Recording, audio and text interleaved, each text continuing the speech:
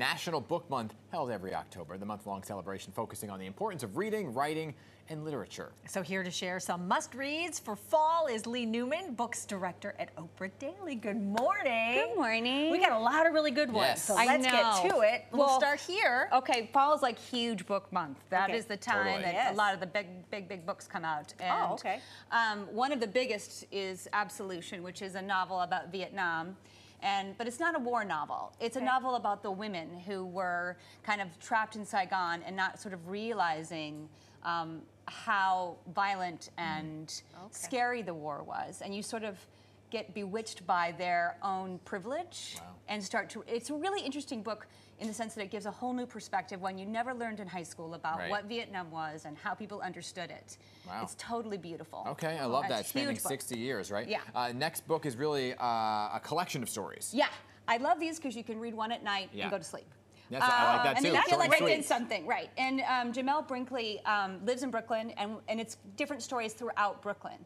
So he has all these things like the pumpkins on the stoop, and he has, you know, what's going on with gentrification in Bed-Stuy and a townhouse on Union Street. It's just, it's wonderful for local reading. Yeah, perfect for New Yorkers. And this one is the Oprah Book Club pick. I know, and we just announced it this week, and I couldn't be more excited. It's by Jesmyn Ward. She's won the National Book Award 2 times. She's the only person of color who has won it twice. Wow.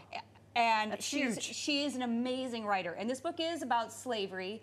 It's about a young woman who is sold by her owner, or her, you know, the owner of the plantation, and has to walk down to New Orleans to be sold in a slave market. But oddly, it's a dark book, but it becomes incredibly hopeful because it's all about how African traditions were passed down from Africa despite the horrors of slavery. And I will say there's an uplifting turn at the end that that really makes the book a wonderful read, and it's so quick to read. Okay, this is the second novel from Jessica Knoll, right? Right, and this one has been getting a lot of attention because it's half thriller, half true crime, and half novel. It's unbelievably readable. It's all about Ted Bundy. She never names him. She shows the perspective of the young women that he traumatized.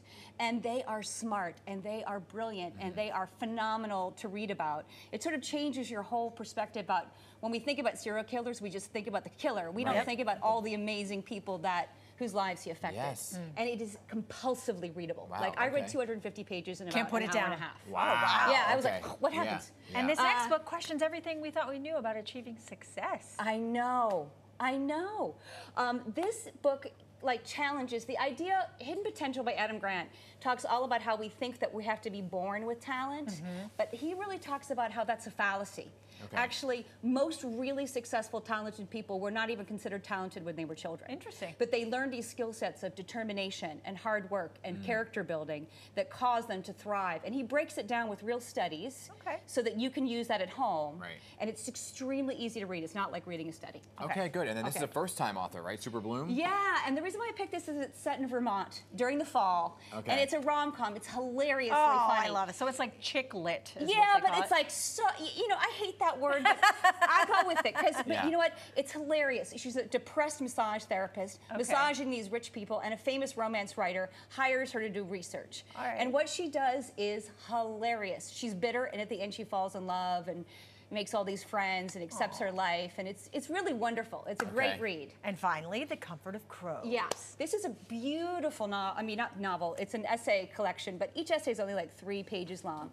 It's written by Margaret Rankle, who's a New York Times writer, and it follows a backyard for 52 weeks during all the seasons. So obviously, the fall parts are really, really beautiful. And the reason why it's called The Comfort of Crows is that apparently folklore has it that the first bird you see at the first day of the year will be your lucky bird and will bring you luck. So you're supposed to see something, right? You're supposed to see something beautiful, right? Like a bluebird or something. Not a crow. And she sees a crow, and she finds all this magic in an everyday, menacing-looking crow. And you know, there's also got illustrations, so you can read just like 2 pages every couple of days and feel great about the changes of nature. I love that. Perfect. I like that. Fall, big time. Grab that blanket, grab a book, cozy up. Right? With that pumpkin spice? With that pumpkin spice latte. Leigh, thank you so much for sharing these books with us. And you can find more about these picks, plus a whole lot more online at oprahdaily.com. So go check it out. Very good.